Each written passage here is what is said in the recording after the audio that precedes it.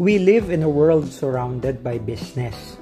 Wherever you go, especially if you are in the metro, you'll see people dealing with one another, discussing business arrangements, selling all sorts of merchandise for a living, or perhaps doing routine tasks in the conduct of their day-to-day work.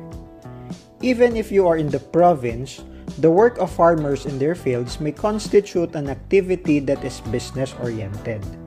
For the end goal of this intensive labor is to generate income to feed their families. When we talk of business, we talk of a common language. Whatever your native tongue may be, in business, people speak the same, and that language is accounting. Accounting is not selective of people. It does not care about the color of your skin, what degree you pursued, or your educational attainment, how accomplished you may be, your sexual orientation, your race, belief, and even your religion. Regardless of who you are, accounting will pass you by one way or another. Or should I rather say, accounting will stay with you and be with you until the end of your life, and surely beyond. For it will outlive you to account for what you left behind for your children, grandchildren, or heirs in general. When you were born, accounting was there with your parents and your doctors, accounting the bills that were paid for you to come out healthy and secured. Was it paid in full? Was it not? You may never know, but accounting did.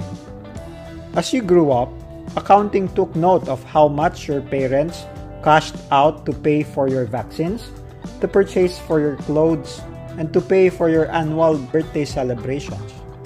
And even if they can't afford a proper meal for themselves, you had your piece of share. They took care of that. You may not know where the money could have come from, but accounting knew. You started to learn. You became aware of what's happening. They put you in educational institutions. They paid for your early childhood education. Some of you were lucky, got a silver spoon and got fed. Some were not.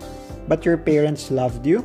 They bought you reading materials and a few toys to play with. At least for you to learn new things as you explore what is around you.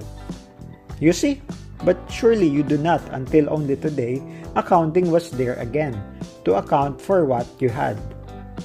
So you see my point and where I am heading to? You took your primary education and continued your schooling.